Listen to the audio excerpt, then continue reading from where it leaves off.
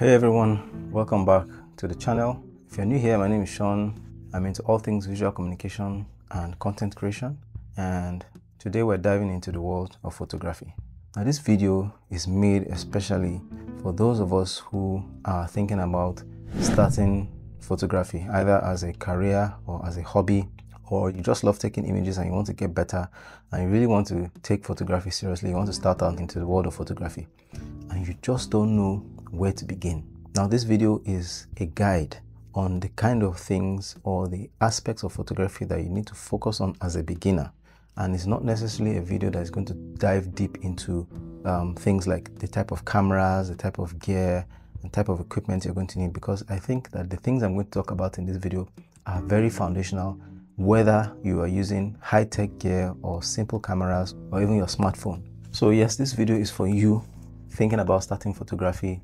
Maybe you just bought a camera and you've thrown it away because you don't really know where to even begin and it all just seems confusing. Or maybe you really love taking pictures with your smartphone and you're not sure how to really get into that zone of taking excellent, awesome photographs all the time. Now this video is also not an in-depth tutorial on the technical details of all the aspects of photography, because this video is actually designed to be a short guide, just like a signpost to say, hey, I want to learn how to do photography. Okay, this is what you need to look at. This is what you need to focus on. These are the basics. And I'm going to share with you 5 things that I think are very fundamental.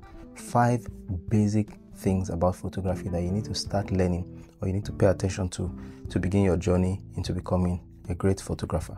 Now I'm going to break down all these 5 tips into different chapters. So if you check out the video description, you can just jump to any of the chapters or any of the sections if you want, but I would encourage you to just sit and watch the whole video. Also, if you're already a good photographer or a professional photographer and you come across this video, I encourage you to share this video with anybody you know who is trying to get started into photography. So without further ado, let's get started. So the first thing is light. Light is the most important thing that you need to understand if you're going to begin photography, because photography is essentially painting with light. Now, it is light that enables us to see everything that we see. And the camera's function is just to control that light, the light that is reflecting from anything in our scene or anything we're trying to capture, and capture that light on a sensor. That sensor now interprets that light and recreates the image for us to see as a photograph.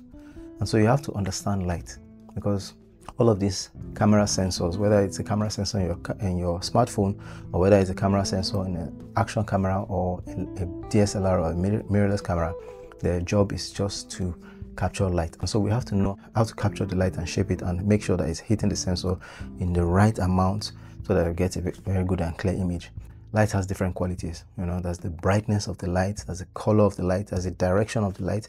You have to understand all of these things. So you have to be able to look at a scene and know where your light is coming from, know how it's hitting the subject of the image, assess and evaluate if you need to increase the amount of light that is hitting your subject or reduce the amount of light. You have to understand things like the quality of the light, whether it is soft or hard. I would encourage you to really study what light is all about, and especially in the context of photography. There are lots of tutorials out there on YouTube that talk about lighting in photography, and you do well to pay attention to understanding how light really is the foundation of photography. So when you do that, it will help you to be able to maximize every opportunity when you're capturing photographs.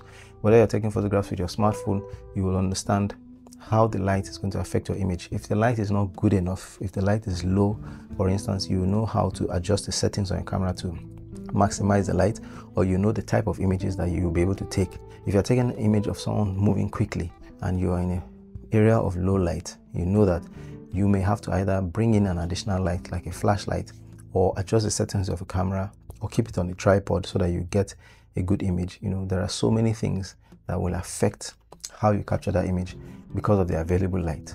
And again, it will also guide you into understanding the kind of lights you need to get as a beginner, whether you need to get a speed light that you're going to put on top of your camera, or you're going to get a constant light like a video light if you're shooting videos, all of these things. So understanding light, very foundational to starting photography. So spend time observing light, looking at the light. Anytime you enter a room or a scene or at an event, try to pay attention to the lighting of the area of the subject. Look at how the light interacts with your subject, and the more you really study how light affects photography and how it interacts with your subject, the thing you're trying to capture, the more you'll be able to, appreciate or take advantage of opportunities to capture good images. Now, you might have heard of this one, and that is the exposure triangle. And if you've not heard of it before, the exposure triangle is more or less like the foundation of using a camera to do photography, and it's even cut into videography essentially, because the exposure triangle is the basis or the framework by which a camera manipulates light and is able to make images. So it's the backbone of photography. And the exposure triangle consists of three elements: the aperture, the ISO, and the shutter speed. And together, these three control how much light is entering into your camera and how your image will turn out. Now, aperture is essentially the opening within the lens, controls how much light is entering the camera through the lens, and it controls things like the depth of field, how much of your image is in focus. The shutter speed determines how quickly light is allowed to enter into the camera and record an image on your sensor. And it also controls things like how you're able to capture motion. So in sports photography, for instance, or where the subject is moving really fast, the shutter speed is what determines whether you're able to freeze that motion and capture it very cleanly and sharply, or whether you're going to have a blurry motion or blurred effect. ISO is your camera's sensitivity to light. And so a low ISO means that your camera is not very sensitive to light. And in a low light setting, if you have a low ISO, your camera is not going to be able to pick up the available light. And so in a low light setting where the light is not really bright, you need to increase the sensitivity of your camera to light, which means raising the ISO. And when you raise the ISO, the camera is able to detect light better. However, raising the ISO also has its side effect, which is that it can cause your images to become very grainy because the camera is working hard to, capture the available light. And so generally speaking, in photography, you try to keep the ISO to minimum depending on the capability of your cameras. So different cameras have different ISO capabilities or different ISO sensitivities, and so they're able to manage light in different ways. These three things, you need to learn how to balance them to take a well exposed image. You have to make sure that your shutter speed is just right for the scene. If you're taking a picture of a fast moving subject, you need to make sure that your shutter speed is adjusted accordingly. If you're taking a picture in a situation where the available light is very limited, maybe in the evening or in a dark room, your shutter speed, your ISO, your aperture, all of these are affected. So like I said, it's not an in-depth tutorial, just a guide. The second thing you need to focus on if you really want to learn photography is learn the exposure triangle. You can Google it. There are many short tutorials, aids, and quick tips and videos out there that will teach you everything you need to know about the exposure triangle. I would really suggest that you get learning that. When I started photography, that was the most difficult part for me to learn. But once I was able to master it, it opened a whole new world for me.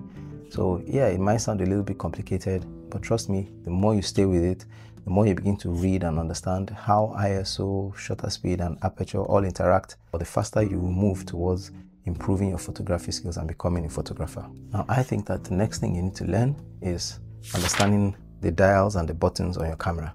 Like I said, the camera's job is to capture light, and it uses the exposure triangle, the shutter speed, the aperture, and the ISO, those three elements to balance or control the amount of light that is entering into the camera. And the way you control that exposure triangle is with all the dials and the buttons on the camera. There are other things that the dials and buttons do, in terms of modifying the way the camera functions. But essentially, there are some key dials and key buttons on the camera that control the exposure triangle. Once you've learned or understood the exposure triangle, you now need to begin to understand how the manipulation of those camera dials affect the way you're able to control the exposure triangle. Not only that, there are other modes and dials on the camera that will also improve your ability to really handle the camera well. Now, the difference between a point and shoot camera or your smartphone and a professional DSLR camera is essentially that a professional camera has more controls and more dials and more buttons because it's trying to give you more control over the exposure triangle and other settings that affect the way light enters the camera. So spend time with your camera. If you bought a new camera, get the manual for that camera and begin to go through it, or watch a tutorial on YouTube or find someone who can teach you and make you understand what this button does. This button reduces the shutter speed or increases the shutter speed. This dial increases the ISO or reduces the ISO. This dial increases the exposure or reduces the exposure, and so on and so forth. You need to really spend time understanding all those very many dials on your camera. And even if you're using a camera phone, for instance, there are some smartphone cameras that have all those controls. You see the shutter speed, ISO, aperture, and all of those things. You do well to learn all of those things. Whatever camera gear you're using, get to know it very well. Get to understand how it controls light. Get to know how you can manipulate it to control the available light and take great images. So that's the third thing I think you need to spend your time learning if you really want to get into photography. Now let's talk about focus. There's really nothing more frustrating, than when you take a lot of pictures and then find out that all the pictures are blurry, they're not in focus, they're not sharp. I know how frustrating that can be. I have seen people go out to cover events or meetings. Maybe they've been planning an event for a long time, a campaign, a photo walk, maybe like an international day, and they go out there and they take all these images, and then they get back and see that the pictures are all blurry, they're not sharp. So next thing that you also need to learn is how to achieve sharp and clear focus. This is 2024. There are a lot of advancements in technology. Right now, you have things like touch to focus. So if you're using a phone camera, for instance, you can touch on the screen the particular area that you want the camera to focus and to focus. If you're using a mirrorless camera that has touchscreen capabilities at the back, you can also touch to focus. But you also need to learn how to use the focus rings on the lens to achieve manual focus. You also have to learn how to adjust the settings in the camera to be able to track focus. So there are things like single focus, continuous autofocus, or just leaving it on auto settings, allowing the camera to dictate or determine what is the best setting to achieve focus. But it's very important that you understand how your camera achieves focus. For instance, even the way you press the shutter button. In some cameras, you need to press the shutter button halfway to trigger or to prompt the camera to be able to get the focus right. Once it gets the focus right, then you now click all the way, and then the camera now takes the shot. Some beginners make that mistake and they just press and press and press without really understanding how the camera achieves focus. And then the camera is not able to achieve focus before the shot is taken. So there are some settings within the camera that will limit the camera from taking pictures if the subject is not in focus, or that will allow the camera to take a picture whether or not there's anything in focus. You have to understand all of that. So this really is a direct fallout from the previous point, which is understanding how your camera works. If you spend time understanding how your camera works, then it will be easier for you to understand how to achieve focus. And also just understanding that you need to be able to achieve good focus to be able to make your picture to make sense. There's no point having a picture where everything is out of focus. There's no point having a picture where the main subject is out of focus. I've seen pictures where maybe in a group shot, you're trying to take a picture of all the people at the back of a cake. Maybe they're taking a picture for a cake, and then you take a picture and the cake is in focus, but every other person's face is not in focus. Even things like the aperture value can affect focus, because like remember we said that aperture determines how much of the image is in focus. So you see, when you understand your exposure triangle, when you understand your camera settings and the camera modes and dials and the buttons on the camera, it will be easier for you to begin to understand how to achieve good focus.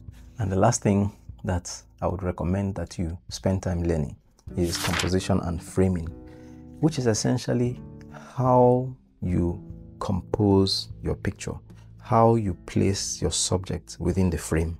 It's very, very important. And I think once you've understood all the other things I've talked about, you now begin to focus on this. I'm going to take a picture of this flower. How am I placing that flower within the frame? Am I placing it within the rule of thirds? So you get to hear things like the rule of thirds. You get to hear things about balance and symmetry, placing your image in a way that is well balanced within the frame and has good symmetry. You get to hear things about leading lines. You get to hear things about other compositional techniques. So those are all things that will affect how you frame your subject. When you're studying about composition and framing, you understand how to remove distracting elements from the frame. So you're trying to take a picture of a person. Meanwhile, at the corner of the image, somebody is there, but the person is cutting. Maybe it's just part of the person that is showing. All of these things can elevate or reduce the quality and the aesthetic appeal of your image. So the fifth thing is to learn composition and framing. There are lots of tutorials on YouTube that will teach you about how best to frame your picture. There are lots of tutorials out there that will show you or give you some of the basic principles like the rule of thirds and all of those things. So I think it's really important that you spend time learning how to compose and how to frame your image. You know, things about shooting angles, like which angle to shoot from. If you're taking a picture of a child, for instance, you know, what are the best angles to shoot from? Things like keeping it simple, you know, keeping the distracting elements to the barest minimum, and choosing your backgrounds, choosing your foreground. All of those things are very, very important in composition and framing. And it's very important that you learn how to do composition and framing as you're going along your photography journey. So all right, you've gotten those 5 very essential things that you need to learn. I'm going to give you 3 bonus tips to really improve your photography or to really move you along on your journey because you're just starting photography. Now, the first thing is editing. Learn how to do some basic editing. It's really just part of the program, part of photography, that at some point or the other you're going to have to learn how to edit your images, because especially when you're capturing your image with a professional camera, a lot of times the camera is capturing everything in its raw form, and there are little tweaks you may want to do to make your picture more aesthetic or more pleasing to the eye. You know, you might want to turn it into a black and white image. You might want to increase the contrast or increase the saturation of the colors. You might want to reframe it or crop it. You know, these are all little things that you may want to do to really make your image stand out. And I'll recommend some editing apps that you can quickly download and install. You can install Lightroom, Adobe Lightroom on the mobile phone. For instance, Adobe Lightroom, you can just install it and start using it. Snapseed is another one. Photoscape is another app that you can download. And if you're willing to spend some money, you can go all out and search for the more advanced editing tools. But if you want to keep it simple, even your phone, if you transfer your images to your phone, most phones, the gallery or the picture app have inbuilt editors that you can do to make some minor tweaks. But if you want to take it a step further, you can download Adobe Lightroom mobile, you can download Snapseed, you can download Photoscape on a desktop, and so on and so forth. There are so many of them out there. Now, the second tip I'll give you is to expose yourself to the work of other photographers. This is something that really helped me so much when I started photography, and that is to just take time out to go out there on the internet and see what other photographers are doing. Join photography communities like 500pixels.com. That was one of the communities I joined very early on that really inspired me, apart from, you know, checking out the pages of photographers on Instagram. When you see the images that they create, spend time studying those images. Why did he compose it this way? How did he achieve this kind of lighting? How did he achieve this kind of simplicity? How did he use the leading lines and the rule of thirds? You know, all the things you're learning about photography, you can now begin to observe and see and reflect as you observe other people's work. And, you know, remember to take notes, and, you know, remember to try to recreate some of the things you're seeing, because that's the way you learn, by trying to recreate what other people are doing in your own way and trying to study other people's work, study great photographs out there, study the photographs of other people out there, maybe on Instagram, Facebook, or like I said, if you join 500pixels.com and other photography communities, you'd be seeing amazing works of other photographers, and this is going to increase your appreciation of what a good photograph really is. It's going to increase your visual intelligence, and you'll be able to, you know, start thinking about how you want to compose your own images. And that leads me to the last bonus tip, which is practice, practice, practice. There is no getting good with photography if you don't practice. When I started photography, my camera was always with me. I was always taking pictures of everything. Cup on the table, a laptop on the desk, a flower in the garden, people walking on the streets, you know, whatever it is, clouds in the sky, the sunset, the trees, you know, just keep practicing, practicing, practicing.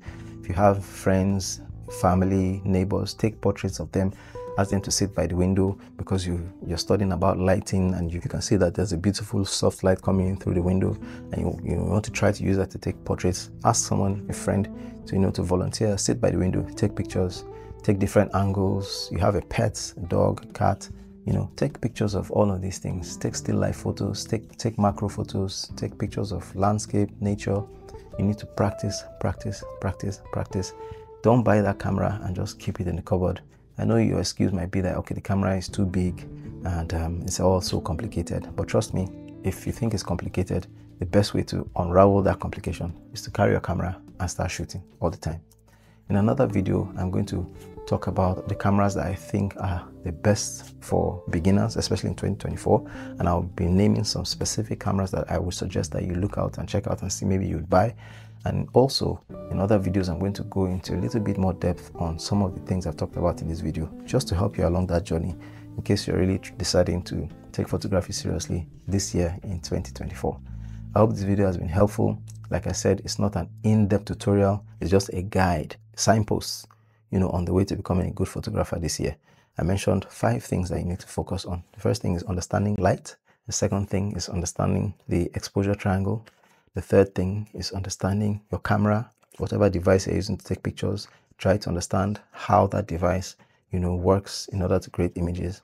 The fourth thing is learning about focus and making sure that you know how your camera can achieve focus and how to achieve focus so that your pictures are sharp and clear. And then the fifth thing is composition and framing. Learning how to compose your image, frame your image to make sure that you're getting great images. All right, thanks for watching. Catch you in the next video.